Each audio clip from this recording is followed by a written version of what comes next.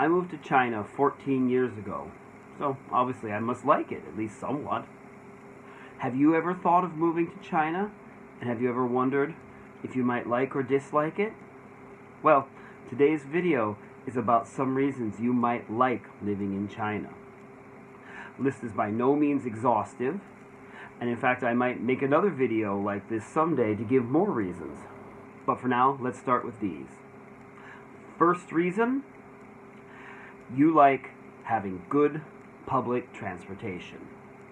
For me, coming from a car-dependent society like the United States, this has been a significant benefit. There are those, of course, who are totally fine with relying on cars for everything, but if you find it a bit constricting to be completely dependent on a car, as I do, you'll find China offers lots more choices. Buses are reliable and frequent enough you won't wait long for one, and over 40 Chinese cities have a metro or subway system. If you're looking for long-distance travel, China has the world's largest high-speed rail network, and long-distance buses are usually comfortable if you're going somewhere where the train isn't convenient. China's transportation, frankly, leaves countries like the United States and Canada in the dust. Now, maybe you're from Europe and you're thinking, oh, we already have great public transportation where I am. That's what I've heard. But I would add this point. China has very good public transportation that is also amazingly inexpensive.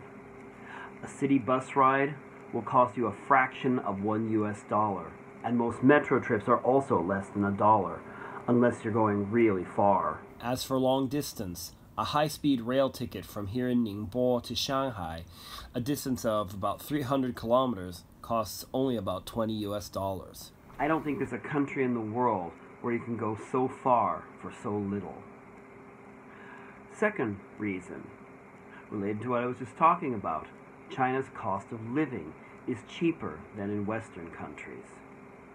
Now, I should say it's not as cheap as it used to be. The cost of essentials like food has definitely increased recently.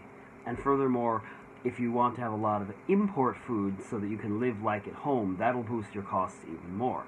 Housing can also be a bit expensive per square meter, especially in big cities like Guangzhou, Shenzhen, Beijing, and especially Shanghai. Having said that, many foreigners in China do get housing or housing allowances, so you'll want to take that into account. Also, there are still many categories where China remains pretty inexpensive. As I already mentioned, transportation is pretty cheap, and not just mass transit. Even taxis and cars hailed through ride-hailing apps like Didi, similar to Uber or Lyft, are far less expensive than in the West. This is related to lower labor costs in general, which means things like repairs are also easier to afford here. Also fairly easy to afford is domestic help.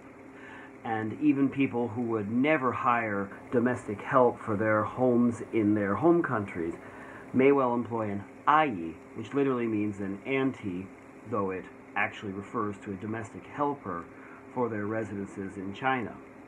Of course, you need to pay your help fairly, but you will find that going rates are easier to afford here than in most Western countries. All told, many Westerners living and working in China find that they can save a lot more money than they could in their home country, so this can be a significant benefit. Third reason. Alright, you know how I mentioned earlier that if you insist on buying a lot of import food, you're going to bump your costs up. But what if you stick mainly to Chinese food? Well, then not only are you going to save money, but hey, maybe you'll really like it. That's something a lot of people here really like, is access to tons of authentic Chinese food. Absolutely everywhere.